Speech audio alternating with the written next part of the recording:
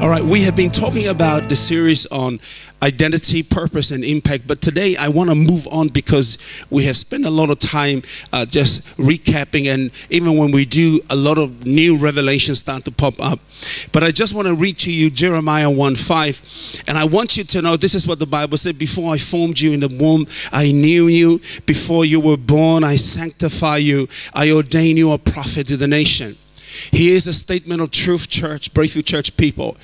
Listen, before you were born, God has already set you apart, sanctify you, and He has already given you a purpose before you were born. So we're all sitting here in this place, but your purpose has already been put together by God with your name on it. No one else is going to fulfill that purpose but you, because when God put you in the womb of your mother with a purpose attached to you, God has given you all that you needed to fulfill that purpose. He cannot bring somebody else to do something that was ordained for you. So that's why it's important for us to understand that before we were born, He knew us. And before we were born, we were already set apart for a purpose, for an assignment. And that assignment is something that we all need to ask God here and now in time and space and say, God, what is my assignment? What is the purpose for my life? And we've asked the two questions of who am I and why am I here? So here's the question, why are you here? And I tell you this, it's not so that you can have great education. That's good and we need that. And it's not so that you can travel the world. We should do that. But make sure that it's lining up with God's purpose. It's not so that you can marry a woman and have 50 kids. You can do that. It's not so that you can make heaps of money. You can do that. But purpose is far beyond all of that. It is that thing that you know that you cannot live without. It's that thing inside of you that you know that gives you the deepest satisfaction and fulfillment in life. It's that thing inside of you that you know that you're born to do, and only you can do it. Because all the faculties and the resources and all the technologies to make that thing happen has been given to you. So you're tailor-made for the purpose, and the purpose is tailor-made for you. As I mentioned to you last week, I studied science for 7 years, and I'm preaching the gospel today. The moment Jesus saved me, He said to me, go and preach the gospel. And my reaction, naturally, like all of us, is like, how can I do that? Do I need to go to a Bible school and study it? Lord, I can't speak. I don't think I can do it. And Jesus said, before you were born, I've already called you to preach.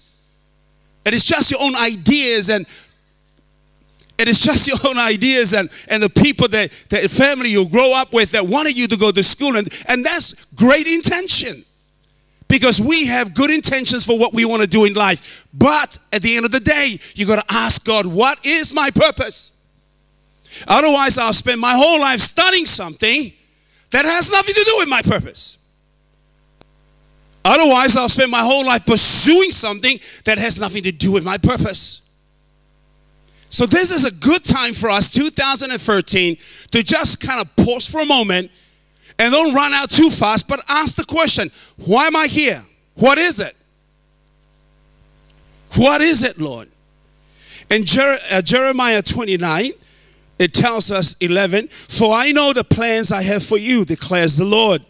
Plans to prosper you and not to harm you. Plans to give you a hope and a future. And God here is telling us that I know the plan, I know the purpose. Jeremiah 29:11. Write it down. Don't read it now, but just flow with me because I got a lot to give you today. But this is what God is saying. Hey, Breakthrough Church people, I know the plan. Some of us may have been kind of nicely forced by our parents to do things that was really more like what they want us to do. But it's not really the purpose of God. I have nothing against your parents nor my parents. They all have good intention. But God here is saying, I know the plans. I know the plans I have for you is to prosper you. Whatever the plan is, there is prosperity. It's to give you hope and a future and not to harm you. And you know what? If you run after the plan of God, when there is no hope around you, you have hope. Rather than going after the world and all its riches, and you sink with all the rich people in the world. Because purpose has this internal power attached to it that you always feel hopeful in devastating situations. You always know that there is a future, even though it may not look like you're going to have one, but because you are in the purpose of God, everybody else is confused about their future, but you can stand there and say, I don't see it, but I know. I may not touch it, but I know there's a future here for me. And you know, people get devastated because they're pursuing their own plans, but the Bible tells us that there is no harm in the plan and the purpose of God. Somehow, heaven's insurance protection comes upon you.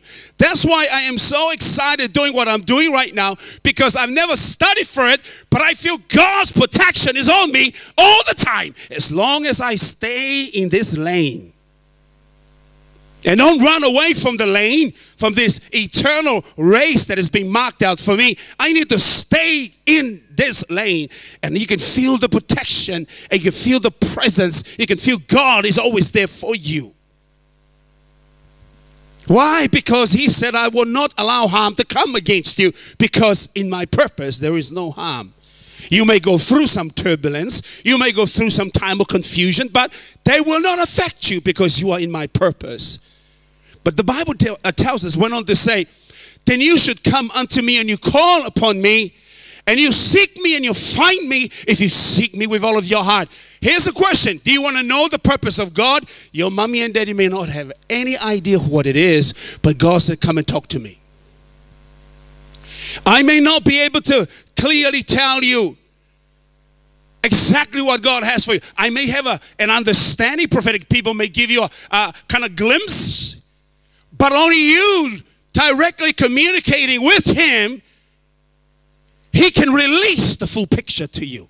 It may start off as a hunch. It may start off as a sense of a direction. But if you pursue that, it becomes clear along the way. All I had when he calls me out of my study was preach. And I'm like, preach? This is the greatest fear of my life, is to talk to people.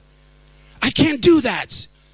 And I want to tell you this, that we used to be given an opportunity to present our findings at school.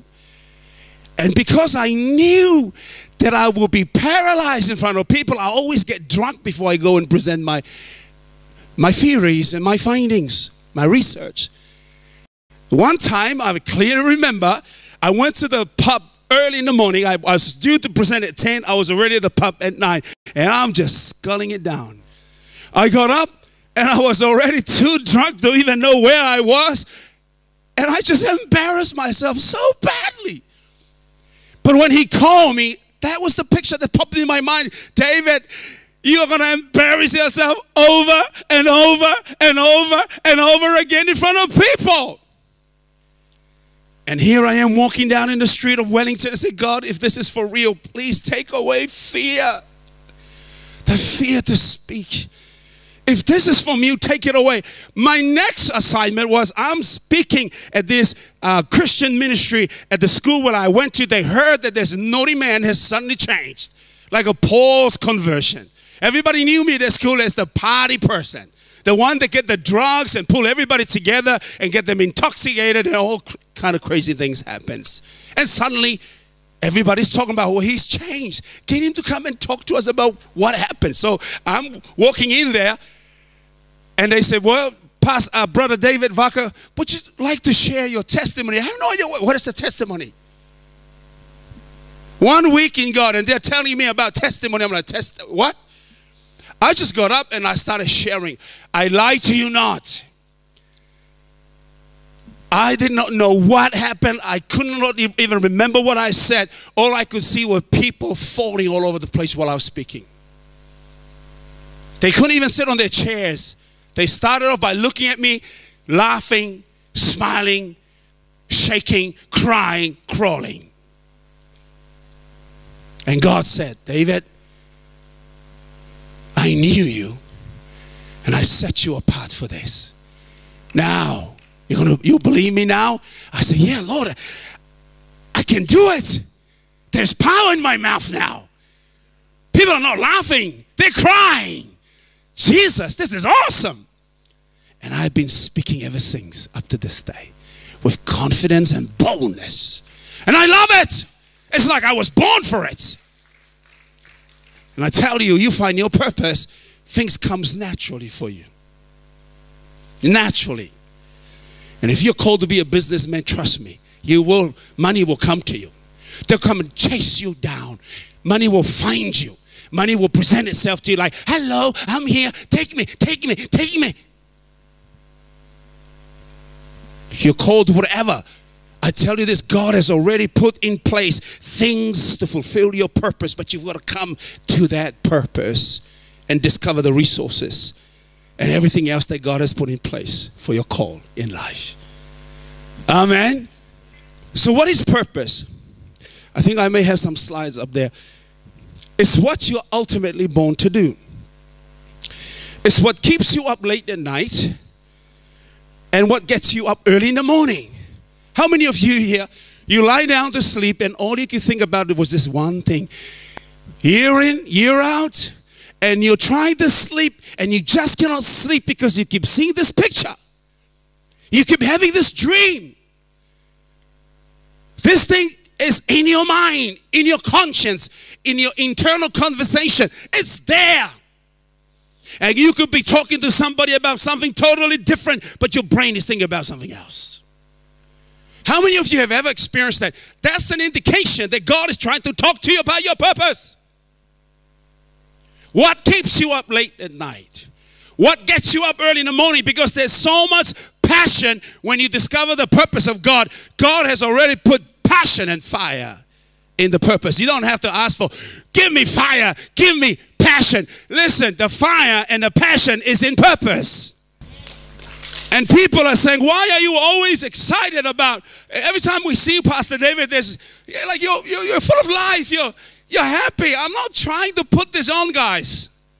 I'm not putting this on and then I go home and put on another face. Come to my house, this is me. I love what I'm doing. I love it. There is a fire in me. Every time I think about preaching, I'm like, I can't wait. I can't wait. Passion and fire is in the purpose. And if you're doing something now that you just hate it, get out of it. Whatever it is that you're doing right now that there's no fire. And here you are praying to God, Lord, give me fire. And God said, I will. And I've met so many Christians who just come to church and pray for fire and passion, Sunday in, Sunday out, and don't even change their lanes. Give me fire, give me. And God has said, I will give you fire and passion if you just get out from what you're doing and get into what I called you to do. You'll find passion there. You'll find fire there.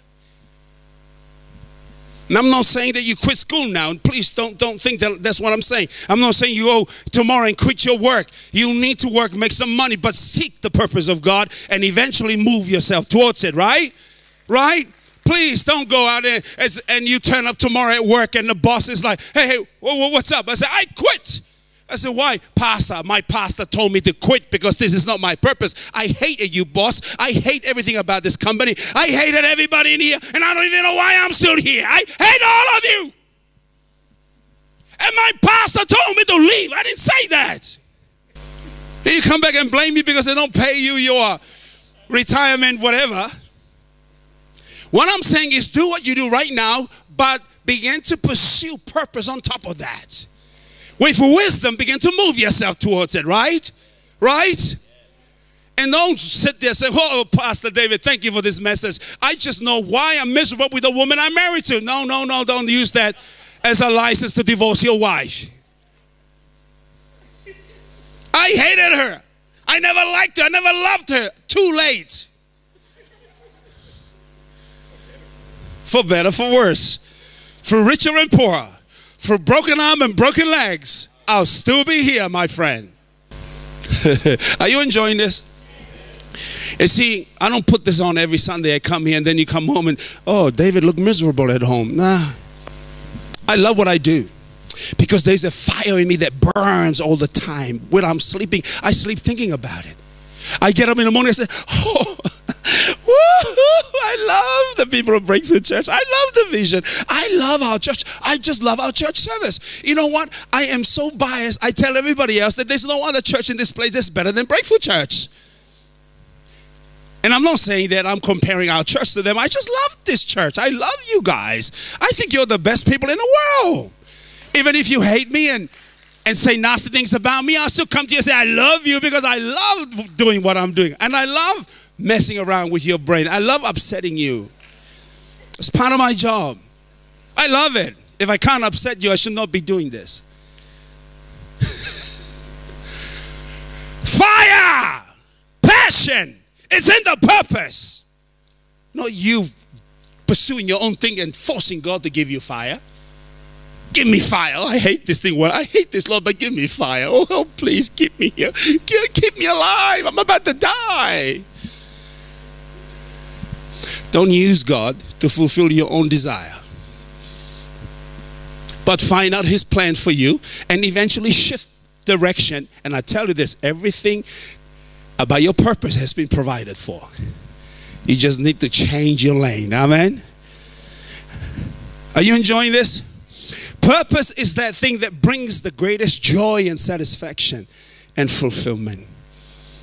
Remember, it's more than being married to the most beautiful woman in the city. Because even the most beautiful woman can still make you miserable. Even the richest man can still make you miserable, woman. So don't be fooled by, he's a rich guy. I'm like, I'll give you 3 months. Yeah, marry somebody good, but purpose is better than that. Buy the biggest house, buy a multi-million-dollar home, but make sure that you begin to ask about purpose and align everything to that.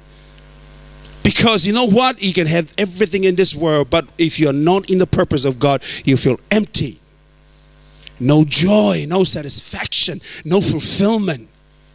Like life is just ordinary and mundane and boring.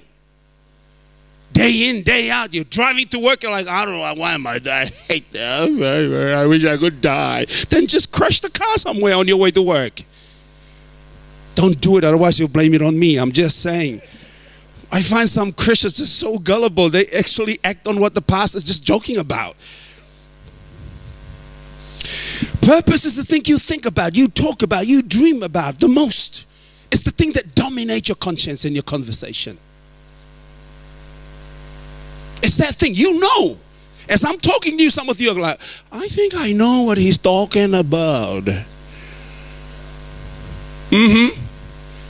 Because you know, as I'm giving you these things, these are the indicators. It's that thing, it's more than a wife, more than children, more than job, education, money, wealth. This thing is called purpose. It has divine origin. It was put in you before you were born. And God wants to realize it here in time and space as you meet God through Jesus Christ.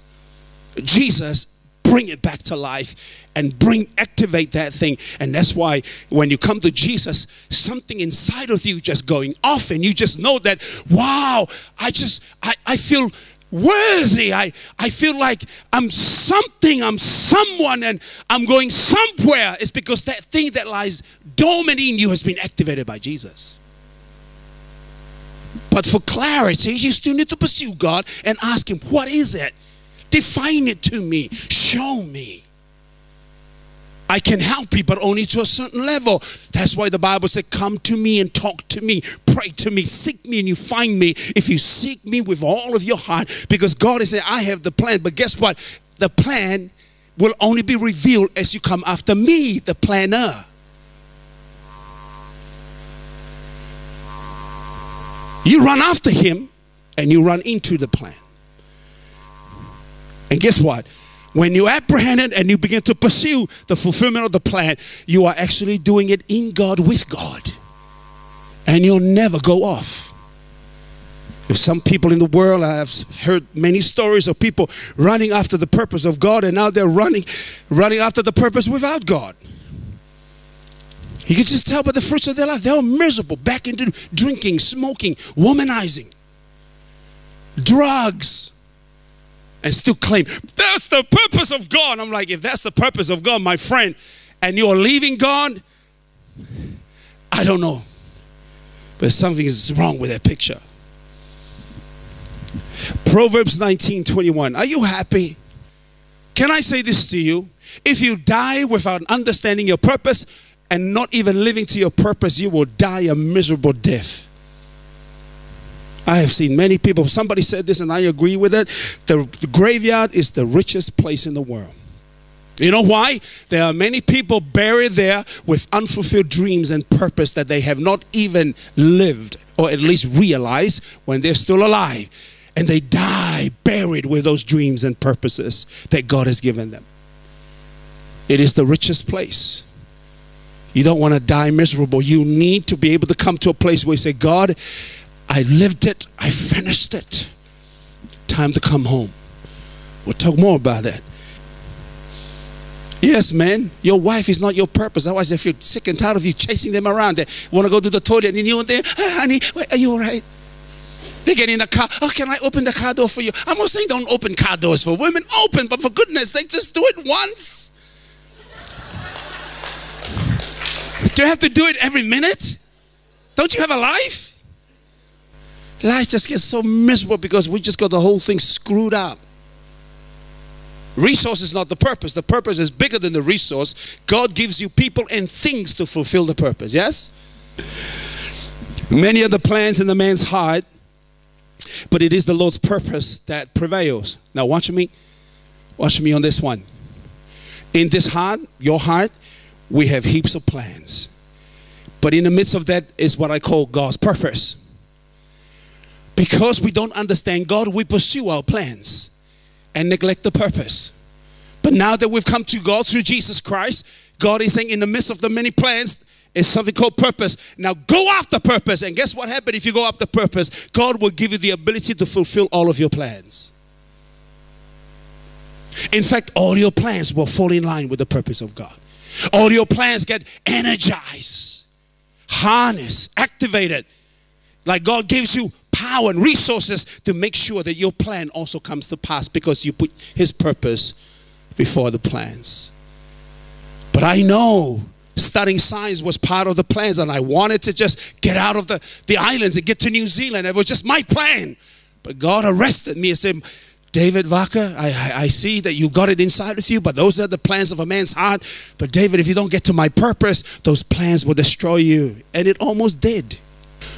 I've always wanted to change the world. That's why I get into science. I always wanted to change people's lives. But now I'm doing that, loving it. His way, according to His purpose. Love it. You see, we have many plans, but please be careful that you don't put your plans above the purpose. Seek the purpose and God will bless everything else that He's given for you. Amen. Psalms 133 verse 11. But the plans of the Lord stand firm forever. The purpose of His heart throughout all generation. Now hear me on this one. Hear me, hear me, hear me. This is very important. The Bible is very clear that the plans of the Lord stands firm forever. The purpose of His heart prevails throughout all generation. If you don't pursue the purpose of God today, God will hold it for the next generation. Because whatever it is that God has planned to see come to pass will come to pass with or without you. If I did not come into this and align myself back to God, somebody else will be doing this. And I don't want to die one day and stand before God and realize I missed everything that He has planned for me. Somebody else is standing there getting rewarded for something that I could have done. His plans are eternal. It goes on from generations to generations. But God looks for a generation that will come back to Him and say, God, here we are. We are ready to serve your purpose. Don't let it pass us by. I thank God that I found Him now, and I'm looking at the next generation, even my own natural family. I have my son Kizrek and the 3 others, and say, God, help me to live your purpose for me in my lifetime and finish it so that I can set up a platform for their purpose in you, God. But please don't take what you have ordained for me and give it to my son, because there will be an embarrassment for me on that day. You got to understand these things. This is how God works. He sees the end from the beginning. He stands in eternity and sees right to the end of time. And he sees generations after generations after generations. He sees it all. And he releases a purpose into the earth. And he waits for people in a generation to rise up and understand God and download the purpose of God. Otherwise, it will miss us and move on to the next. What's your purpose? Are you just going to turn a blind eye to it and the next generation catches it? What if they don't catch it? Pray that another generation will rise up. Why are we building this church? It's part of the plan for us right now to download to earth, to manifest this thing in our time, right now, right here. Because one day, a generation will be talking about David Vaca and Tina Vaca and Glenn Robinson, Maggie, be talking about Ellen, will be talking about Ron. A generation will be talking about Tony. But they will only talk about you because you lived your life doing something meaningful, purposeful. Why should they talk about you when you've done nothing worth talking about?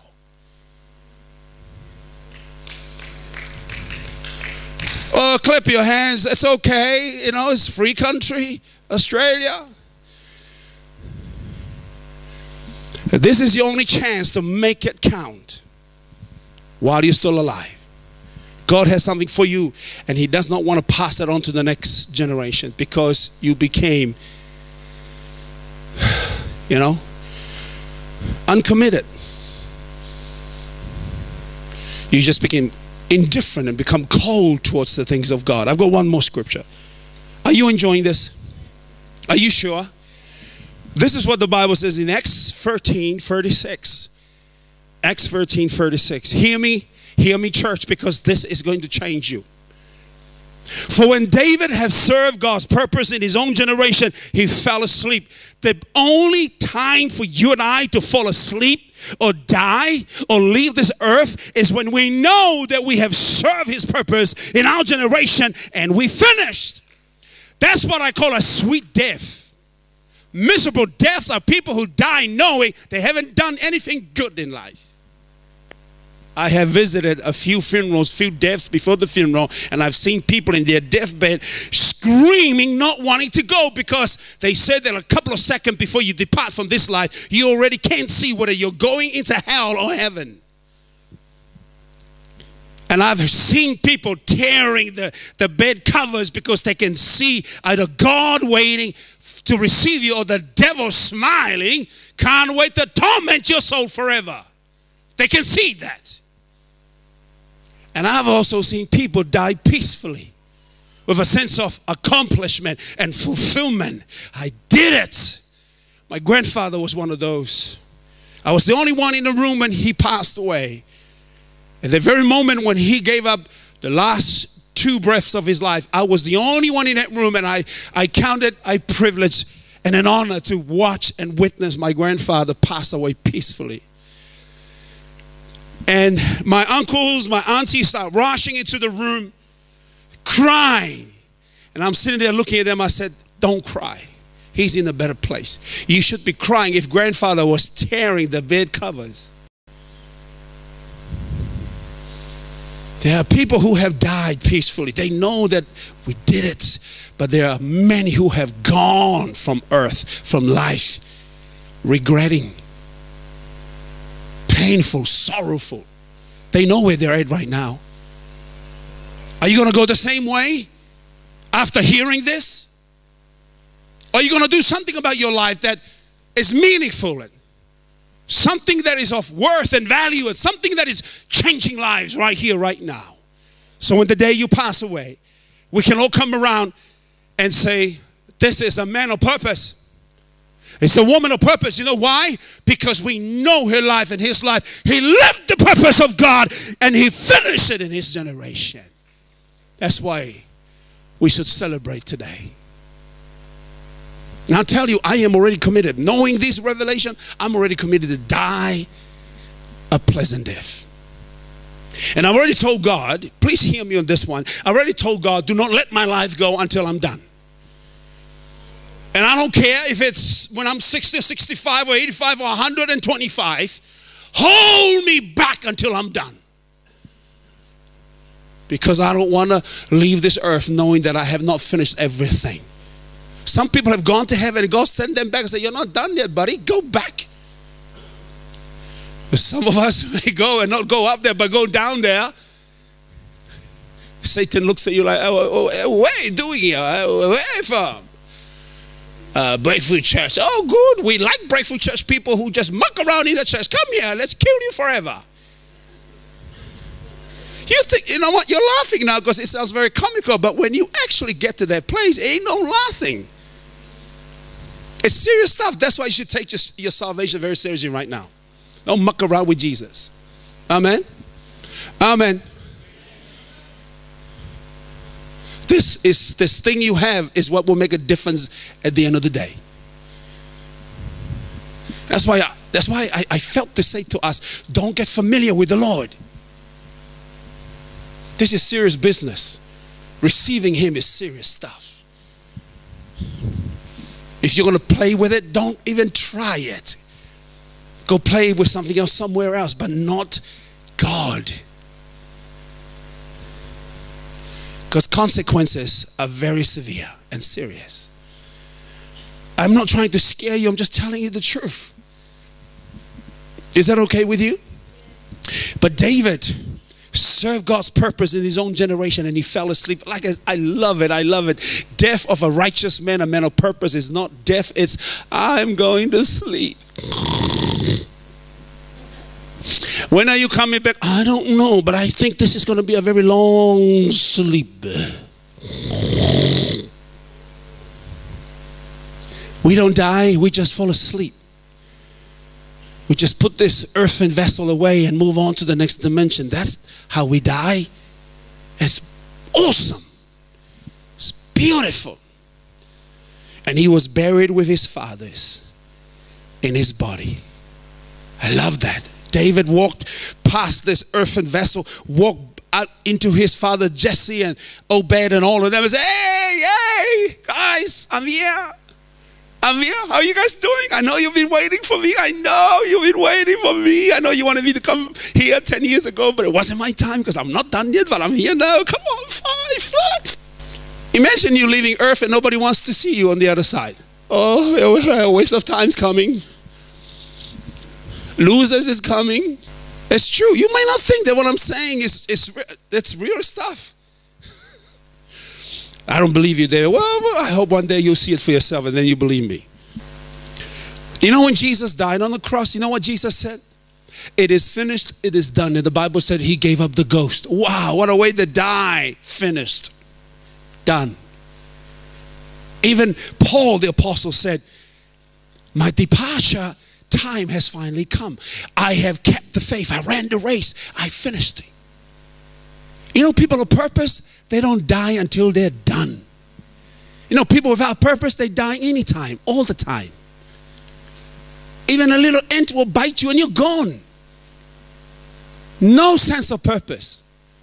Drifting around the earth with no aim at all. One day you're here, the next day you're there. Tossed to and fro by all the ideas and opinion of this life.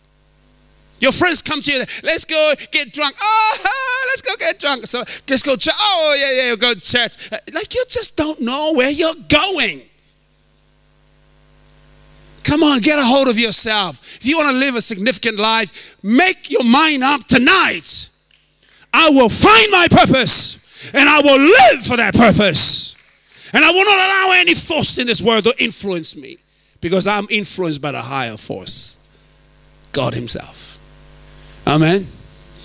Ain't nobody can take this away from me. I love God too much for anybody to take this away from me. I love serving him. I love building this church. I love you too much. Because you know why I said that? Because one day I would like to see your face in heaven. And I like to give you high five and you give me high five and say, Pastor David, Pastor D, we did it. Yes, I said, yeah, Glenn, we did it. We almost didn't do it, but we did it. Remember that time, Glenn, I came and prayed for you and pray you out of a hell hole? But you're here, Glenn. We did it. Give me a hug, Glenn. Oh, thank God we did it, Glenn. And I said, Glenn, where are the other members? Like who? Like Jagger. Did Jagger make it?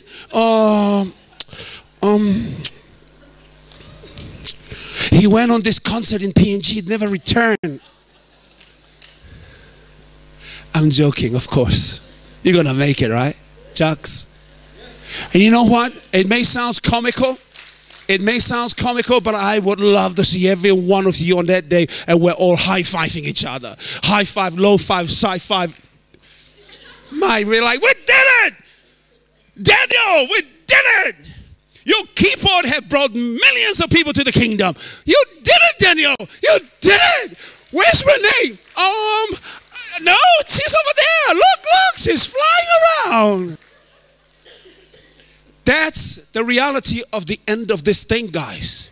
You got to keep that in mind. That this life we live, there's a day we're going to reap what we do for God or not do for God. Right? Right? Jesus said, it's finished. I'm gone. Paul said the same. David Vaca should say the same. And all of you should say the same. Levi should say the same. And even if Jesse does not want to come with Levi, Levi said, Jess, I don't care. You want to go that way? You go that way. I'm going that way. I don't care. You're just like Eve in the Bible. Edison go that way, Eve go that way. You're all women all the same. I'm just kidding. I'm just kidding. What I'm trying to say is, if anyone, even loved one, try to dissuade you from following your purpose, don't allow them. You know what? At the end of the day, I tell you, you don't want to regret making a wrong move. And the last one, Ephesians 1:11. This is a real last one. In him we were chosen from when eternity, having predestined according to the plan. Oh, hallelujah. You were chosen in him way before you were born and predestined according to the plan of him who works out everything in conformity with the purpose of his will. Let me close by saying this. Find your purpose that God has already planned from eternity and live it in time and space. Finish it before you die. Amen. Finish it before you die. Because that's the only proper way to die as a Christian. Celebration is all you're going to have forever. I'll come to your house and we're like high five, coffee, hot chocolate, and flat wine, double shot. Thank God we made it. We finished. That's what life is all about. This life here is not a dress rehearsal. Get it right. Get it right. Because you only get to do it once.